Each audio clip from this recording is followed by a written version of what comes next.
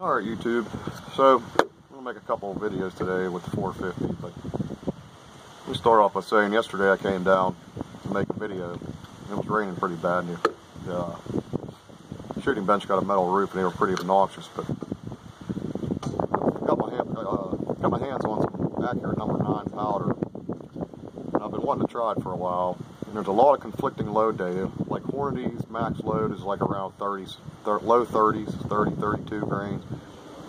The lead dyes give you load data with accurate powders, Western powders, and theirs went up to about 39.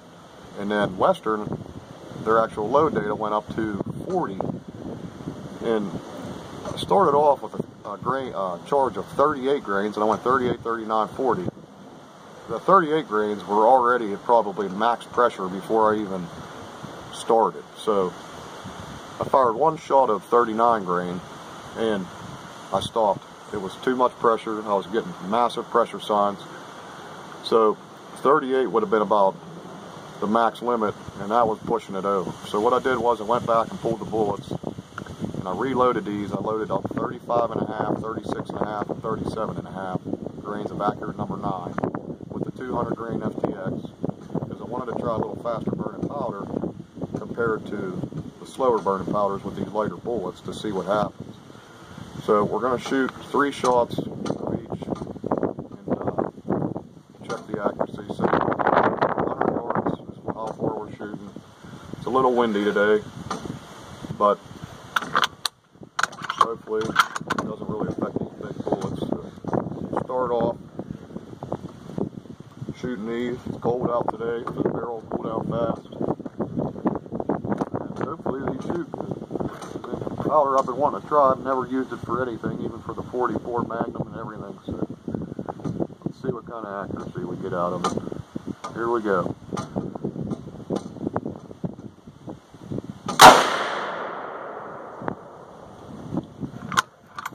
Soft recoil. Very soft recoil. Pressure doesn't look bad. Slightly flat primer like normal.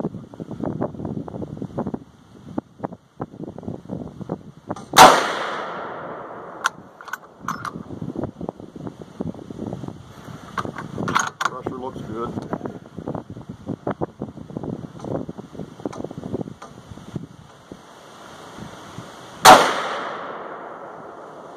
Well, let's go check it out. Hopefully you can see that. That's probably every bit of a 2-inch group for first three shots. So let's go back and we'll try the 36.5. Alright. To be quite frank with you, that was a really pleasant load to shoot. Wasn't a lot of muzzle blast, not a lot of recoil.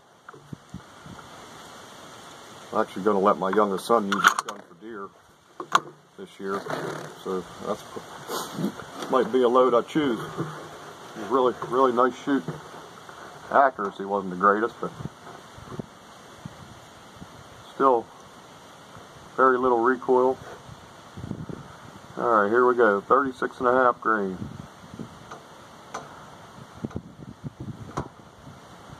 A little bit more power there.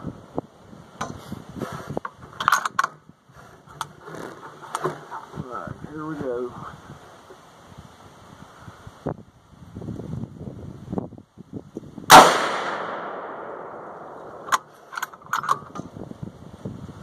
Slightly flattened primer. Same as what we usually see. Not as bad as yesterday. Yesterday was bad. Alright, last one.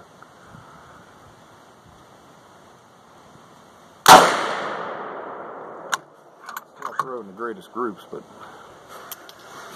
let's go check it out. Well, here it is. Probably 2.5 inch group, but so not real great, but I mean it's still minting a deer. Let's go back and try the 37.5, see what happens. Alright.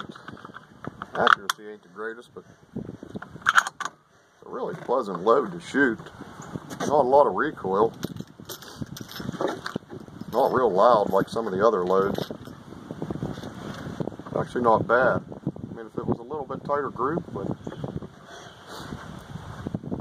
nice, pleasant load to shoot compared to some of them. So let's try the 37.5, and this will be it. All right, here we go.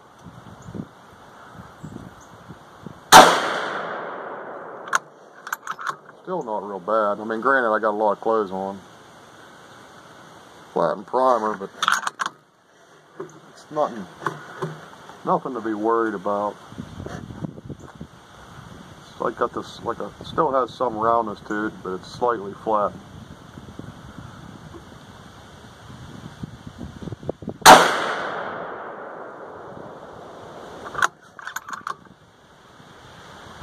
don't know if you can see that or not.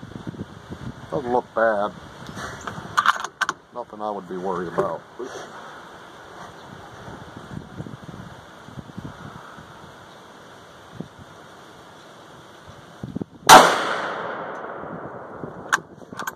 bad of a group. See if you can see that. Slightly flattened, but nothing major. Let's go check out this group. There we go. That's more like it. That's about a 1-inch group right there. Every bit. I'm happy with that. That's 37.5 grains. So that's a pretty good load. Let's go back and we'll wrap this up. Well, that load actually ain't bad. It's with the accurate number 9.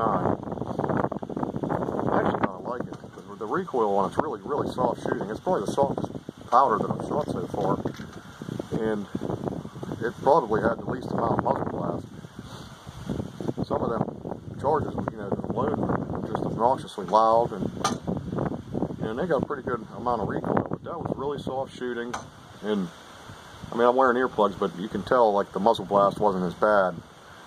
But yesterday at 38 and 39 grains, my accuracy was about 1.5 inches, 2 inches there. So 37.5 seemed pretty good. Now there's a lot of conflicting data with the accurate number 9, so you got to watch what you're loading with this powder.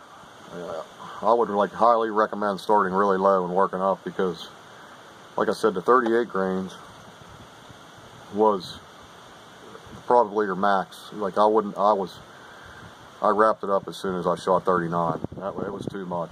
So 37.5 seemed like the pressure was still under control and real good accuracy. Now it should be still going probably about 2300, 24 maybe, from what I found. So that's still not an easy, a slow load, but so maybe if you're thinking about using that powder, this will help. So anyways, that's it for this one. So thanks for watching, and like, share, and subscribe, and I'll see you guys on the next one. Thanks.